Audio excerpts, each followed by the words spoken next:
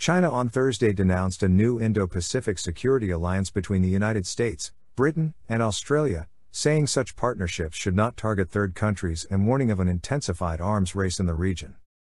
Under the arrangement, the United States and Britain will provide Australia with the technology and capability to deploy nuclear-powered submarines. France, which loses its own submarine deal with Australia, called the plans brutal and unpredictable.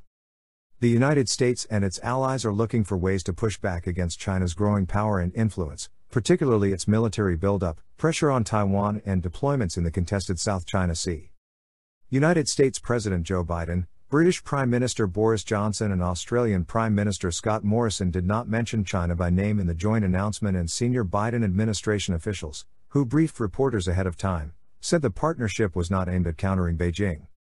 But Chinese Foreign Ministry spokesman Zhao Lijian said the three countries were severely damaging regional peace and stability, intensifying an arms race, and damaging international nuclear nonproliferation efforts. Johnson said the pact was not meant to be adversarial and said it would reduce the costs of Britain's next generation of nuclear submarines.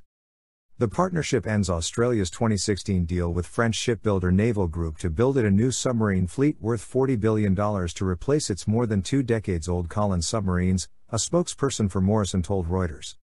France accused Biden of stabbing it in the back and acting like his predecessor Donald Trump.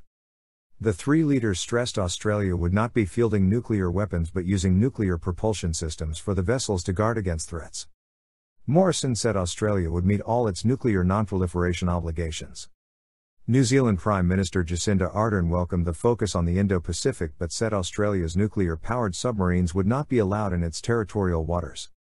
Singapore said it had long had relations with Australia, Britain, and the United States and hoped their grouping would contribute to peace and stability. Japan said the three countries' strengthening of security and defense cooperation was important for peace and security. United States officials said nuclear propulsion would allow the Australian Navy to operate more quietly, for longer periods, and provide deterrence across the Indo-Pacific.